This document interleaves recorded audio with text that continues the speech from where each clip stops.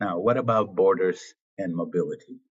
During the height of the first phase, almost all countries around the world closed their borders.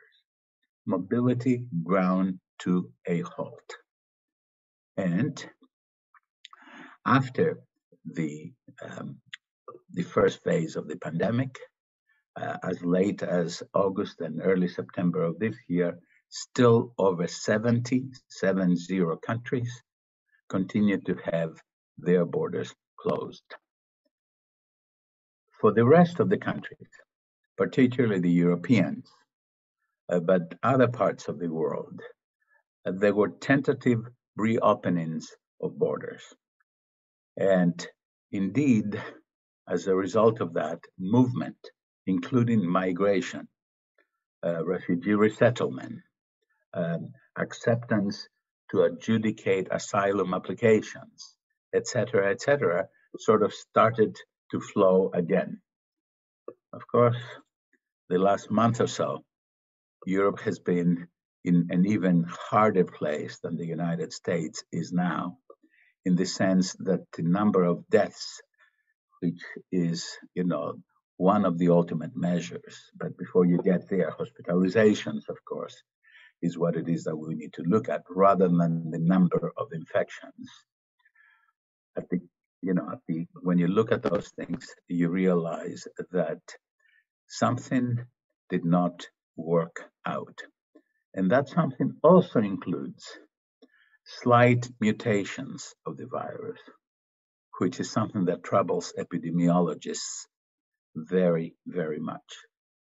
So borders sort of opened a bit, mobility sort of resumed a little bit, but the last 4 weeks, most of these countries have had to sort of pull back. And the challenge that they and every country around the world faces is very simply this: how can you reopen the economy? How do you slowly reopen the borders? How do you go back to having some mobility while at the same time protecting yourself and your population from the ravages of this particular disease, this particular virus? And this is really the challenge that everybody is facing. Now, as you will know, we will have a new administration in the United States. And, this is going to be an administration that's more forthright with and direct with American citizens. And we are going to have much more cooperation with other countries. But at the end of the day, to repeat what I said a few minutes ago, we have to do our part. It is essential that each one of us, does his or her part.